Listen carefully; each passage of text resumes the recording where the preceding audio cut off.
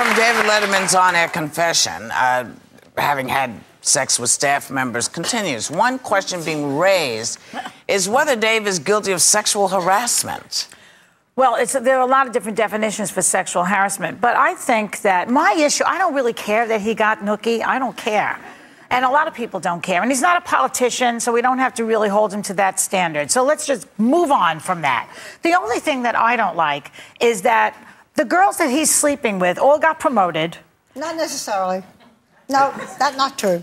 Well, all right, I'll just say this one Stephanie did. She was on air, this girl. She got favoritism. That's the thing I don't like. It's tit for tat, so to speak. Can I ask you this? Do we know if the girls that he didn't sleep with, because there's no record, do we know if the girls that he didn't sleep with didn't get promoted as well? Look, it doesn't matter. This one did. Let's just talk about this one. But if you got 5 that did get promoted and 1 that slept with him that also did, then it's really... I have never worked on a show where there wasn't, when the boss...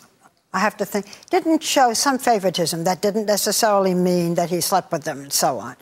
You know, you and I were talking about it. When you work in the show, especially in television, and you're working late, these are the women you meet. There is no record at all with David Letterman of his having promoted someone or having told someone, if you don't do this, you're not going to get the job. I mean, I've worked on that show a lot and talked with the writers who are women and so forth. But, you know, there used to be a rule in network television that if you were having a romance on a certain level with somebody on the show, that one or the other of you had to leave the show. I know. What happened to that rule? That no longer happens. That no longer happens. I beg your pardon? I said, am I going or are you? Because of our relationship? Because of our relationship. No, I tried not to show that you're my favorite. Well, you see, here's an example. She's kidding. But let's say one of us was sleeping with Bill Getty.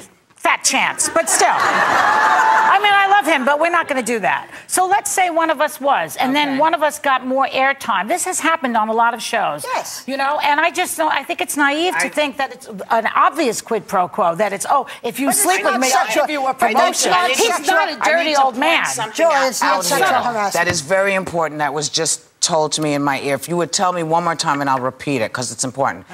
The Letterman show has a very good track record of promoting women. Absolutely. And most of their high-level executives or EPs are women. So this is not, it does not seem to be tied to that. I'm shocked we're still talking about it because, as I said to somebody earlier today, I'm sorry, he was not married.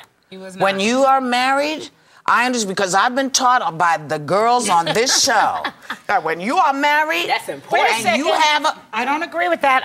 let me finish, and then you can disagree. I know, but let me finish. God, let me. I know it's your birthday, damn it. See, I would let you finish because you're my favorite. Shut up, Joy. Let her finish. But what I've learned, what I've heard on this show is that if the guy is not married, it's not the same commitment as it is if he was married. Now, David Letterman was not married. He might have been going with somebody or hanging with somebody, but he was not married to her. He was with her for a long time. We don't know what kind of understanding he and at the time, his girlfriend had, being together for so long, and he wasn't married. He was with this woman for more than 20 years. Right. I am with Steve for 27 years. He's retired. He's not going to meet anybody but the Dunkin' Donuts girl, but still. If he were to start an affair with the Dunkin' Donuts girl, he would be out on his ass, but you could not take him to court. That's the difference. But that's a huge difference. One of the things that David Letterman did, and I thought he was very honest, and I hope we can just put he said, I don't know what the situation's going to be with my wife. I've got a lot of work to do. Right. If you're talking about whether or not you stay with a man if he cheats, that's one thing. If you're talking about sexual harassment, that is not the same thing. There is no record that we know of sexual harassment on that show. I wasn't talking legally. I've been on it, and I've seen the women producers whom I talked to and the women writers and so on. And they've advanced. Well, they haven't advanced because of that. Bill Clinton was very good to women also in many ways. I mean, just because he promotes all the women on his staff doesn't mean that he was not doing favoritism to a couple of them. Yes, it does mean. If you cannot say, cannot say that she got this because I'm sorry. You can't say it.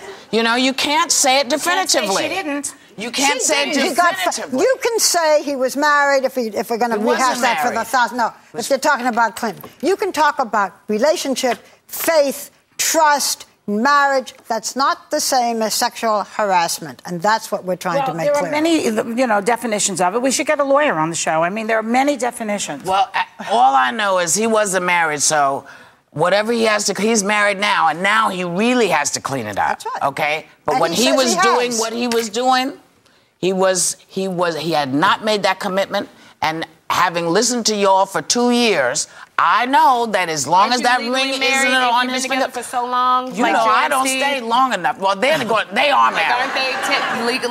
Doesn't the law consider you guys? No, I don't think there's such a thing as common law anymore. I think they took it. I don't know if it's still here. We have a moral and an emotional commitment to each other, which is the same thing as being married, maybe better. Can I just say one thing because it's your case? It's better. Can I just say one thing because it's your birthday and you're so cute and you know I love you. Steve is adorable. He is adorable. He's a great guy. I'm not jumping him so fast. No, you wouldn't. Because everybody makes mistakes. Donuts, bitch. Better stay away from him. Thank you.